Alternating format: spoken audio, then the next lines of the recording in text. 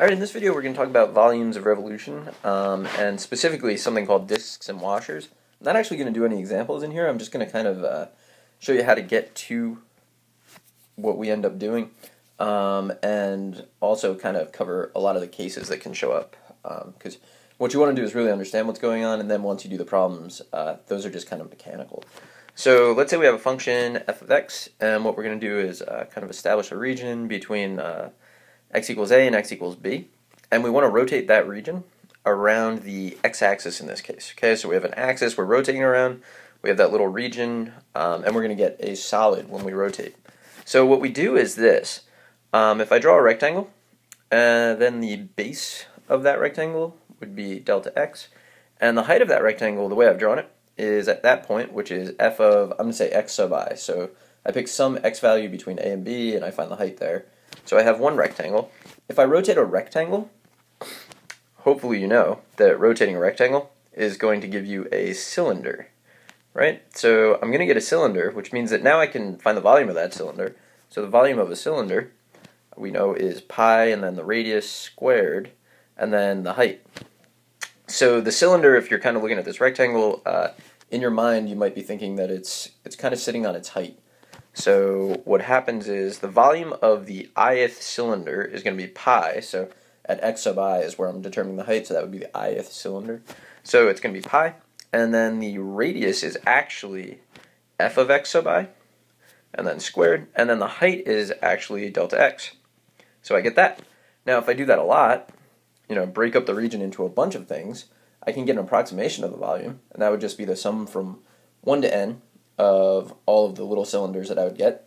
Now, if n gets bigger and bigger and bigger, I get closer and closer to the true volume, and the actual total volume can be found by doing the limit of this summation, which is not a limit that we would calculate directly because we've encountered this kind of limit several times, and we know that this limit is actually a definite integral.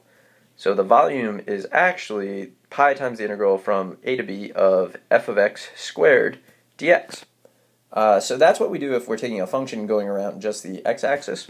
So let's take a look at some things. So this was a case we just handled. We have what I'm going to call r, and we're going around there. So r in this case is f of x minus 0, because y equals 0 is the x-axis. And our volume ended up this, pi, the integral from a to b of f of x squared dx. Okay, so we could have a different scenario. And the different scenario would be that f of x is actually below the x-axis. So in this case, I've drawn the region again. It's always a good idea to draw the region, maybe shade it a little bit. I'm going to draw in my radius again and show the axis I'm rotating around. So I always put a little arrow showing what I'm going to rotate around so that when I look at my picture I can tell. And in this case, if I figure out what r is actually going to be 0 minus f of x, because I want r to be positive. You'll notice that we're squaring, so it doesn't really matter. But I like it to be positive because it just makes physical sense when you try to think about it. So in this case, the volume would be pi, the integral from a to b, and then the quantity 0 minus f of x squared and dx. Alright, another case. So say we're not using just the x-axis, but some more general axis. So we end up with this region, and what I'm going to do is I'm going to put in my r again, and I'm also going to show the axis. So that, in this case, is the radius. So you start at the axis, and you just kind of shoot your radius out until you hit the function. So I start at the axis, and I go up until I hit f of x. That's my radius. So my radius is f of x minus the axis. That would give me a positive number. That's usually the check I do. Just think if I subtracted those y values, would I get a positive? I would, so that's it. So in this case, my volume is pi, the integral from a to b, f of x minus the axis, quantity squared, and then dx. Okay, let's do another one. So let's say that I have a general axis, but the function is below it.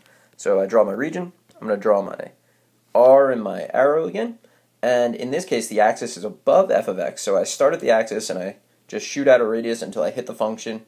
It hits it, but it's below the axis, so the r that I get is going to be the axis minus f of x, and therefore the volume that I get is going to be pi, and from a to b, the quantity axis minus f of x squared dx. Alright, so that's the general idea. I do want to cover one more thing, because this is a very common thing to happen. So I have a general axis, I have a function f of x, I have a function g of x, and sometimes g of x or f of x will be a constant function, sometimes it will be linear. That just gives you a really nice edge on the solid that you get. So the region is between f of x, g of x, and x equals a and b, and I'm rotating around my axis. So in this case, I'm going to start at the axis. I'm going to shoot out a radius until I hit the farthest curve. So the farthest curve in this case is f of x. So the r that I get is going to be f of x minus the axis, which if you look at it is really just the outer curve minus the axis. Do it again. Start at the axis and shoot out until I hit the closest curve. So that's going to be a smaller r is g of x minus the axis, or I like to think of it as just the inner curve minus the axis. And then the volume, the total volume, you're really just doing big volume minus small volume, which is a fine way to do it. Or you might choose to remember it as the volume is equal to pi, the integral from a to b, the quantity, and then another quantity, outer minus axis squared, minus quantity inner minus axis squared, and then dx. Okay, so in this case what you're doing is outer minus axis squaring it, minus inner minus axis squaring that, and then that's how you do the problem. So the main thing that people do wrong there is they kind of like subtract the two quantities before they square. I mean, it's just bad algebra is what they're basically doing. Anyway, that's the idea. I'll come back in some other videos and do examples so that you can see how this works in action, but good luck with that.